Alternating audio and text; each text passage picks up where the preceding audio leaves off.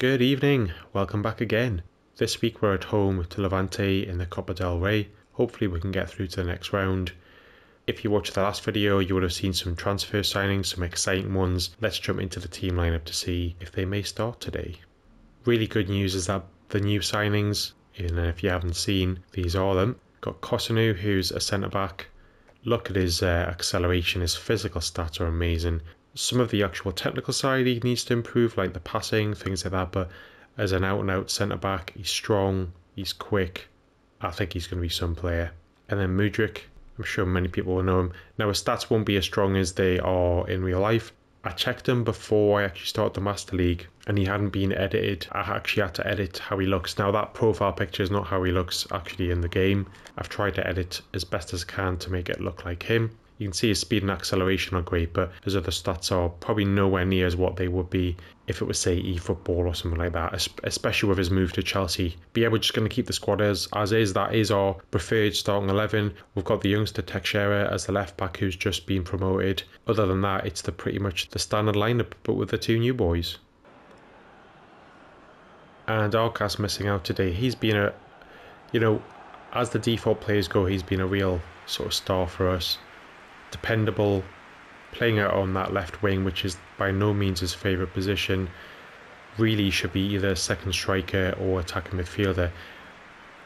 But thinking about it, I think us buying Mudryk not only improves that area, but it frees us to have Arcas playing somewhere in the centre of midfield, that attack midfield, or as an option up front, which he has played before. It gives us a little bit of freedom for rotating the squad even more, which we're certainly going to need to do, and our squad isn't that big now after we've made quite a few sales and changes. But yeah, we've had some really good matches recently as well. Don't want to get knocked out of the cup after playing so well in the league recently. Oh, here's Vieira, through to Mudryk, first chance. Oh my word. Second touch is to fire it in the back of the net. His second ever touch for the club. Lovely ball by Perez to Vieira, but that first touch as well, volleyed in. Wow. What a debut. Yeah, again, using that first touch to pop the ball up a little bit is it's a great trick if you can get it right in PES 2021. And if you're not sure how to do it, you can't do it every time exactly the same, but it's normally when you're about to receive the ball, I normally try and sort of double tap the sprint button just before I get it. And it can make you lose control a little bit as well, so you've got to be mindful not to overuse it, and that you may lose the ball because of it sometimes.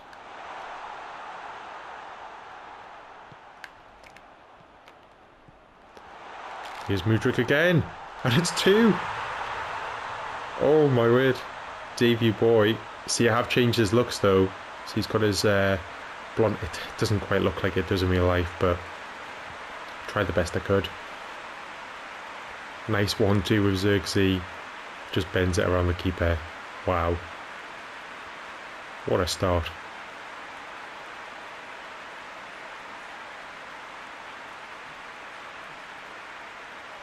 And like I say, Arcas has been brilliant, but he's not that sort of tricky winger, and he's been very dependable. Like I say, he's put in some good performances, but you can see already Mudryk's he's making such a difference, because we heavily rely on the right hand side normally for attack and threat. We rely on the likes of Vieira, who sort of plays more towards the right hand side in the centre, and you've got the likes of Carlos Perez here on the right, who's been getting us plenty of goals and assists from that position. Vieira, oof, he wants to get in the action as well.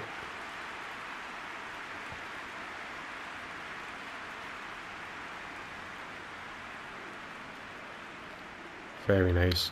Just wide.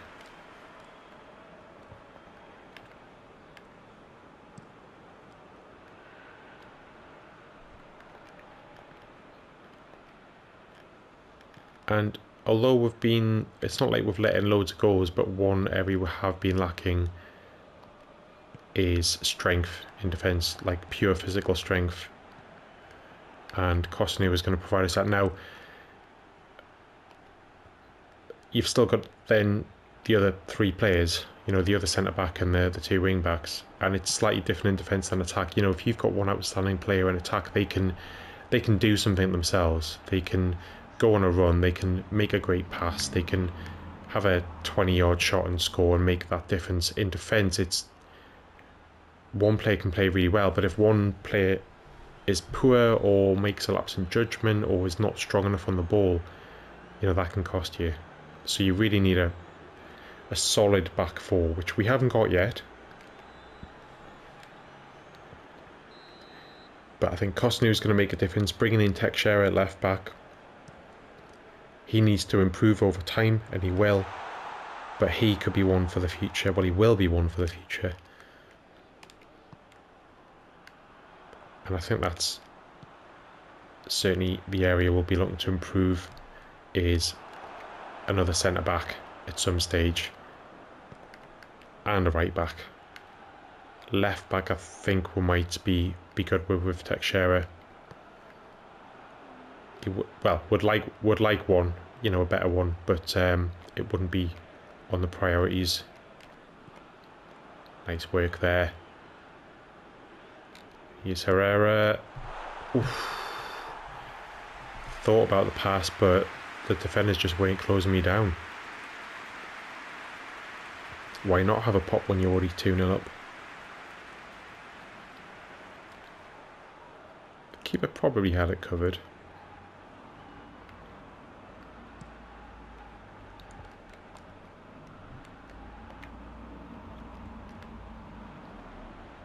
Yeah, but I mean, it goes without saying, Mudryk's been fantastic. Not the best ball there. Ooh. Defender should have really just let that go out.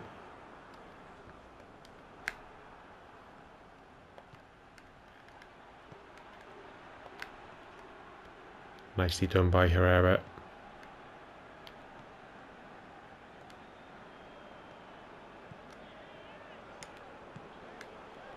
That's a poor. It wasn't a pass, it's Xerxes suddenly decided to run forward as I was playing the ball into his feet. Bit of miscommunication. Xerxes, Perez, Xerxes again. Loses out.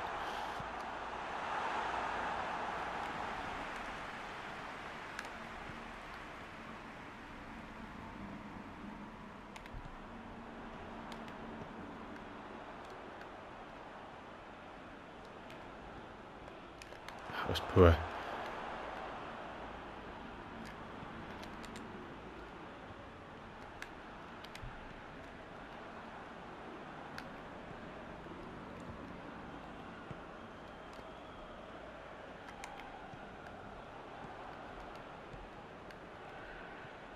Nicely done there. Worked her way out of a tight spot. No, Herrera was never going to get there. Thought I was going to go, if I'm honest. Nice tackle. Ooh, that was poor. Good tackle by Kovacevic. And there it is, half time. Absolutely brilliant start from Mudryk. Looking at the stats, 65% possession. Only 4 shots with 2 in target, but we scored those 2.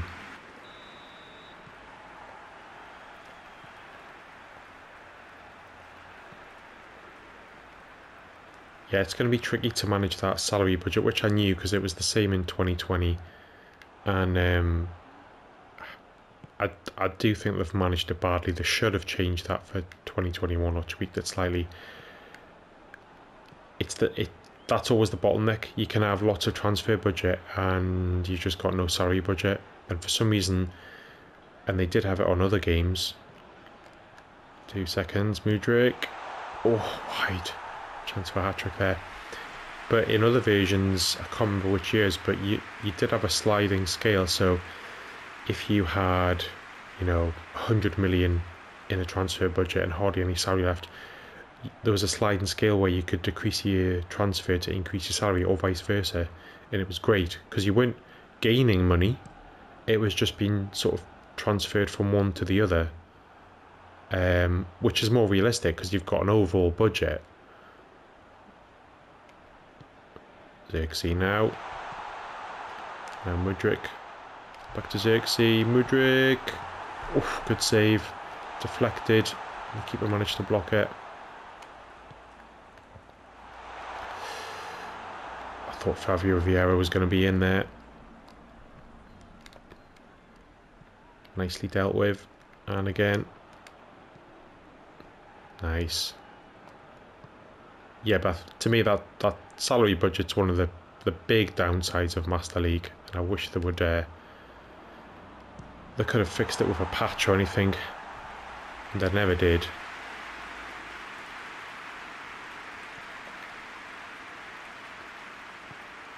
And there are tips and tricks around it, but you do get to a stage where you've used all your tricks and tips and you can't really do much more to improve the situation apart from waiting for it to just naturally increase over time.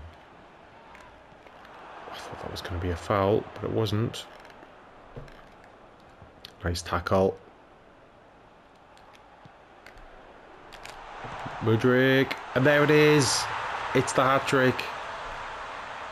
Absolutely brilliant.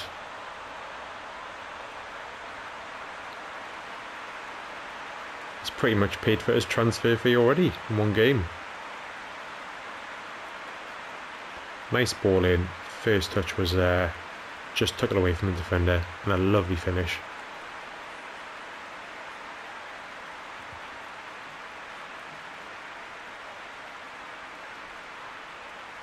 Brilliant.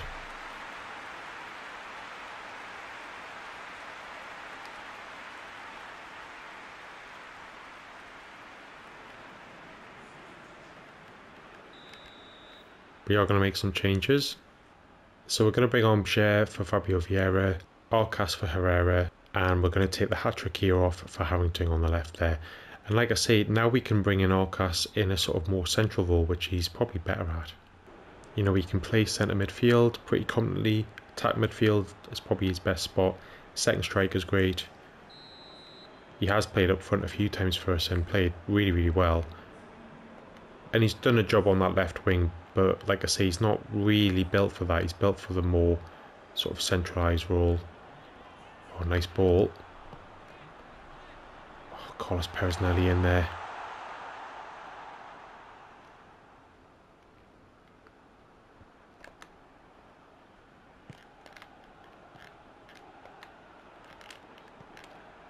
Nice tackle.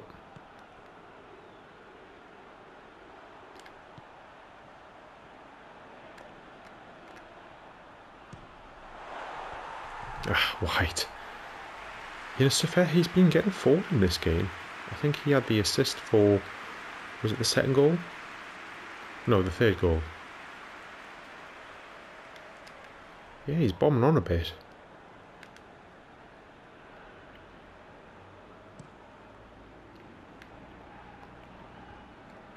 Yeah, but Levante, who are one of our rivals, they're third in the league, I think, and I thought in the Copa del Rey they might push us again. And they just haven't really done anything in this game.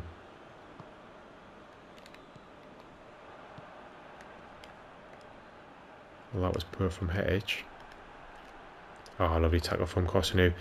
See, that's what, he lost the ball, unfortunately, deflected off the player, but you can see his strength on the ball is so much better than any of the other players we've got in defence.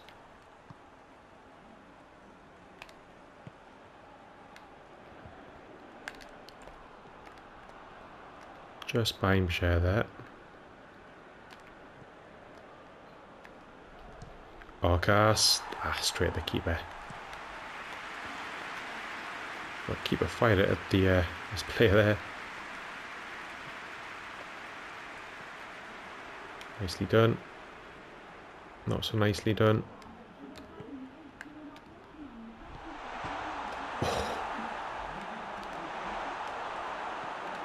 Sorry for the noises in the background there.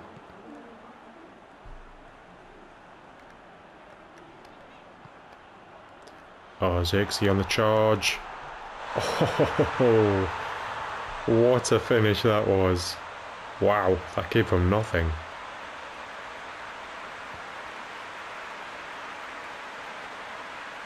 Counter-attack, and the ball by Perez, it was just fired into him, but nice first touch and just leathered into the back of the net.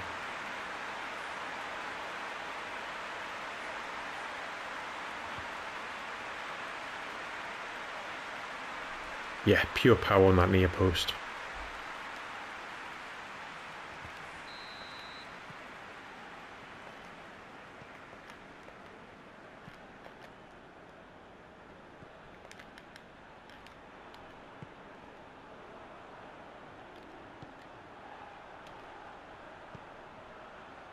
Oh, Harrington with so much space. Oh, and Arcas getting in the action. He started the move and he got on the end of it. He's so good in that centre position. Yeah, Harrington nicely played back. And a cool finish. I think Mudryk has really could make a massive difference to this team. Like I say, not just for his contribution, which, you know, he's got a hat-trick today. Can't ask for any more than that. But it's freeing up the likes of Arcas to play in their more natural positions. It's almost like we've got a new player in Arcas now. We've got more depth in midfield. More quality. Oh, Xerxes, and again. And again he scored. Wow.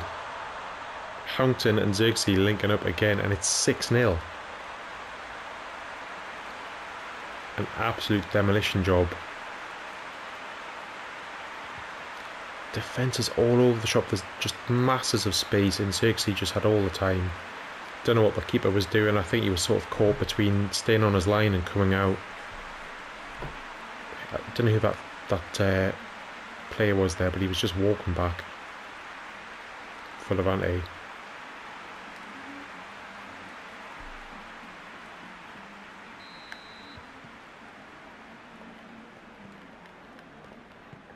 Very impressive though.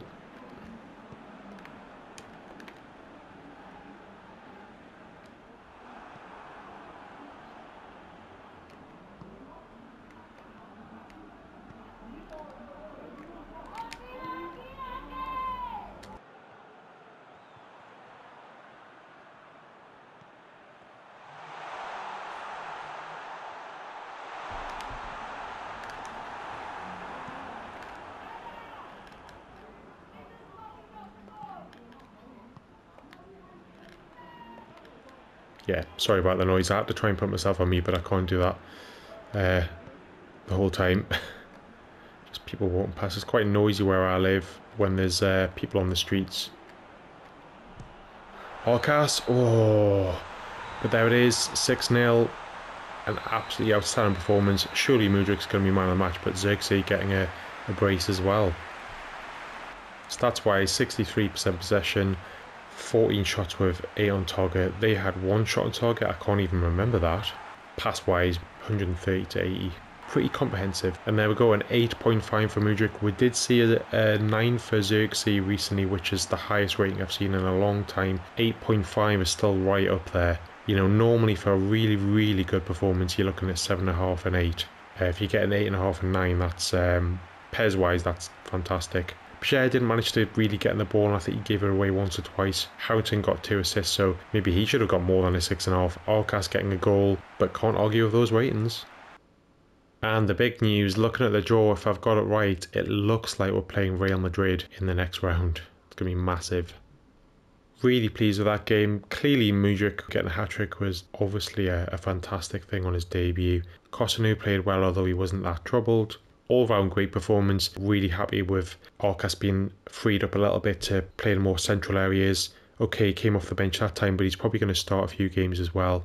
Our next match is at home to Las Palmas. Hopefully that'll be another victory. We'll see how the team get on. One thing we're going to have to look at is potentially if we do have enough salary budget to get 1 or 2 youth players for now. It's probably not going to be in January. It's going to be February or March that we can get those in, just to fill out the squad a little bit more. We do need a second keeper. That is a little bit of a worry. But I hope you can join me next time for that home match. Should be a good one. Really appreciate you guys' support on the channel. Leave a like, drop a comment down below, and think about subscribing if you want to keep up to date with the channel. But yeah, just thank you very much again, and I'll speak to you all soon.